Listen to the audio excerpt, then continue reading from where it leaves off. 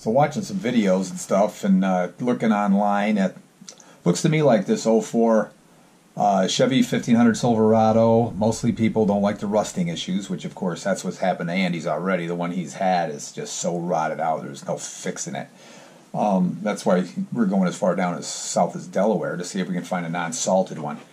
So, but other than that, there's not a whole lot to complain about. Everybody loves the, you know, the pushrod V8 Chevy motors are bulletproof pretty much. Their LS swaps are going on everywhere where people are yanking them out of these old trucks and cars and just putting them in other stuff because they're a great motor. And the transmissions, you can get them pretty reasonable. Actually, you could keep his around for a couple years for parts if you wanted to, but yeah, so I'm looking forward to his little trip tomorrow. We'll see what happens.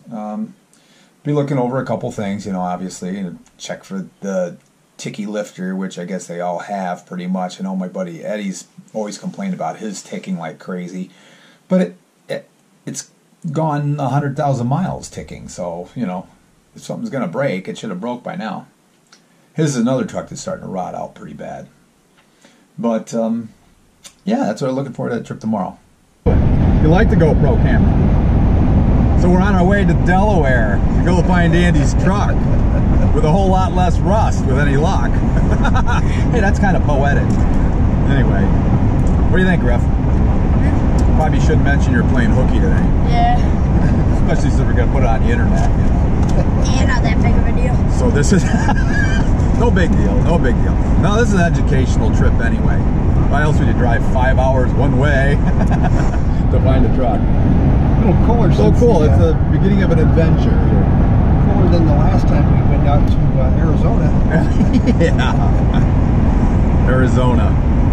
Well, there's nothing like being stuck in the middle of the desert about 90 miles from Grants, New Mexico, which is the middle of nowhere. Wow. Yeah, this is a little more populated through here, going down the PA Turnpike. Started that trip, it was over 100 degrees, remember that? Yeah. It got colder as we went, too. Yeah, it did. Like 40. Did you guys fly out? It was cold at night in the desert when the idler pulley came off the Porsche.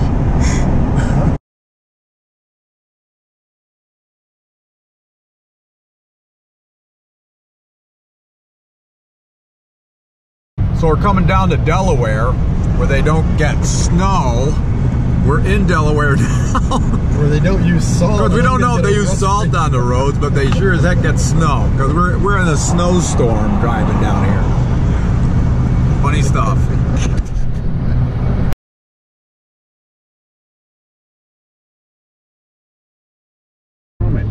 Van Dyke's legal team, Lisa. Thanks, Joe.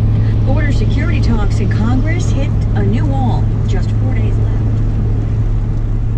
I kind of like this coastal highway. Route 1 comes all the way up from Florida, I think, and just runs all the way up the coast. It'd be a long ride if you went all the way from Florida all the way up. I think it goes all the way to Maine. But it's kind of neat. Got some neat things to see. I mean, I like the ocean.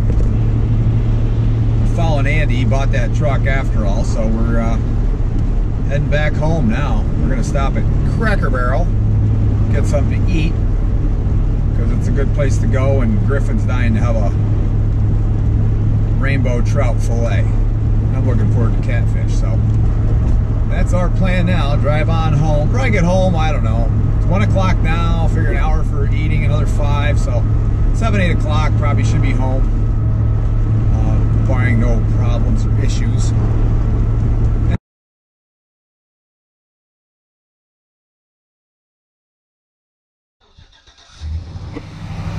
Not a tick.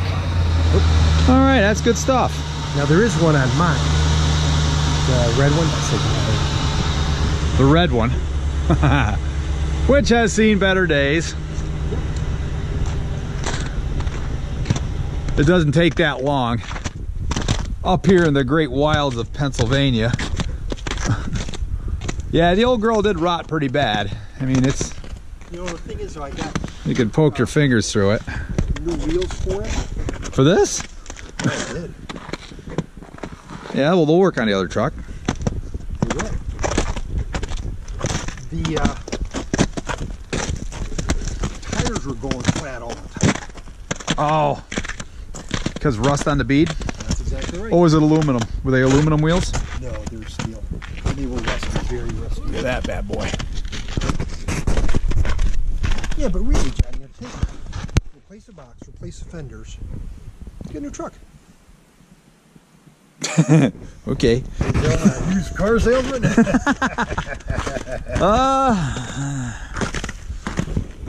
Maybe. All right, so we got this truck back. Oh, I'm down to 16% already. This thing sucks battery down like crazy.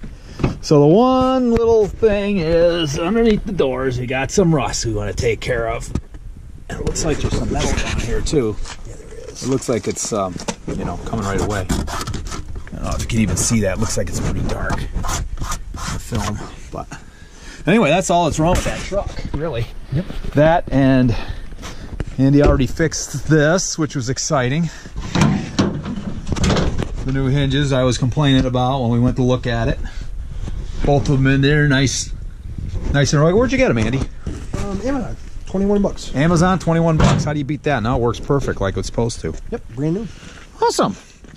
Well, you're a happy camper. I am. Yeah, we got the truck for, what, he knocked 1,200 bucks off the asking price. Exactly right. Yep, because of a little bit of rust on the bottom of the doors. Not bad. All right, man, congratulations. Enjoy your new truck.